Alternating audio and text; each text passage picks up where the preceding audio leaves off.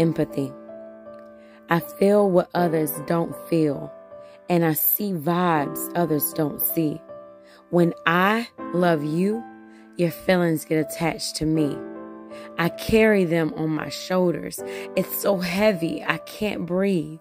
But somehow when we disconnect, they become something I can't leave.